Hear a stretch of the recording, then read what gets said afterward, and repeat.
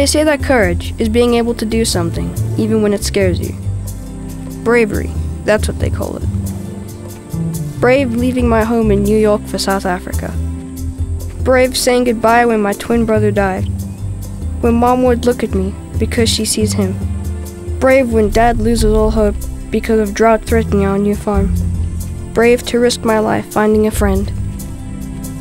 Courage is being scared to death, but reaching out anyway. Because sometimes, what you're most afraid of is the very thing that will set you free.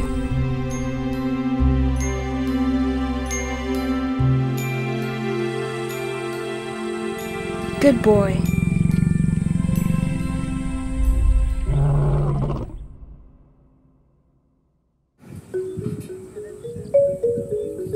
We're in an enviable situation here in South Africa. We have a very unique environment and we've got some wonderful stories to tell. And A King's Heart is a story that can only be filmed in a place like South Africa where there are lions. On the surface of it, the story about an unusual and unlikely friendship between a boy and a lion. But a little bit deeper, it's actually a story about restoration in a family that's gone through a tragedy. They are a broken family, and through the relationship between this young boy and a lion, the family is healed. I decided that a lion would be incredible because it's dangerous, it's a wild animal.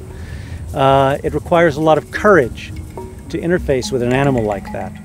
The more dangerous the animal, the more investment there is for the characters and the more investment there is for the audience. So a lion and a boy is going to be pretty dramatic. We're working with real live lions, so we needed to have, again, the best to make sure our crew and cast are going to be safe during the process.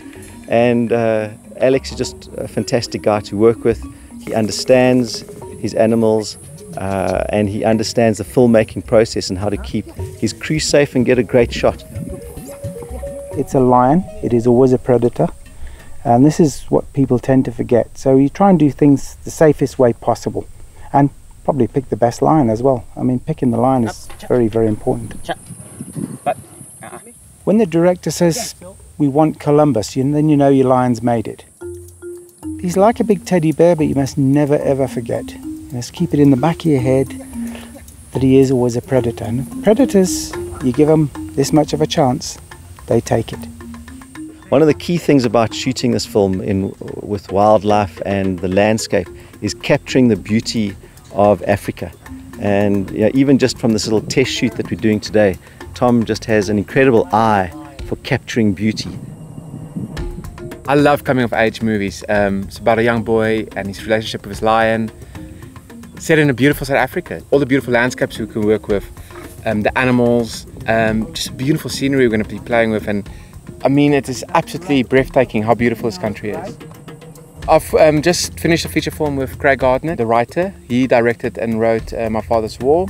And yeah, what a pleasure to work with. When he told me about his next project, I was like, I'm aboard, whatever it is, let's go, let's go. It's amazing to work with him. He's a great person to work with, yeah. And it's a great script, you know. Oh, is he going to bite me? Keep walking, keep walking. I wouldn't want to work with anybody else. As far as I'm concerned, Tom Ray is the best cinematographer in this country, and with Tom as the DOP, it's going to be a beautiful, beautiful, poetic, almost like watching a painting.